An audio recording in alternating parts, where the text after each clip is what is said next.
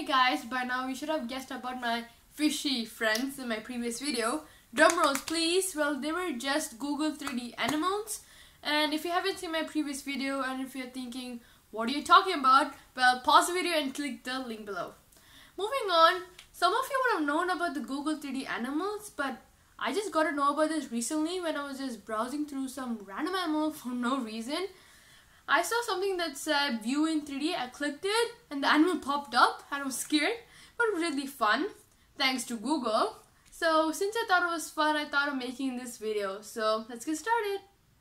So first you go to Safari, and then type whatever animal you want. And then you see Wikipedia, and under it you see view in 3D.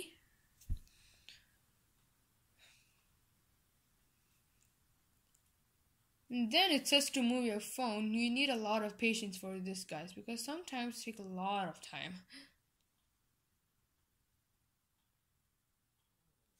Look at that, it popped up.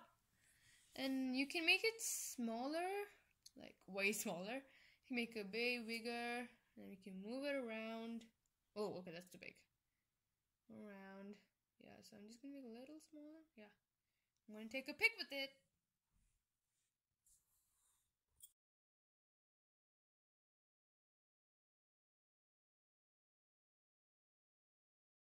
I had a lot of fun making this video, guys. I hope you enjoyed it too, and hope this video was really useful to you guys. So like and subscribe to my channel, and don't forget to stay safe. Bye.